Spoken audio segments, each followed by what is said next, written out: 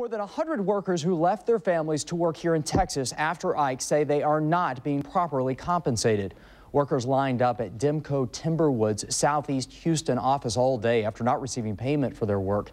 This afternoon, the company did start handing out checks, but workers said the amount did not even come close to the hours they put in. The Interfaith Workers Justice Center is talking with attorneys trying to help make sure everybody is paid and treated fairly.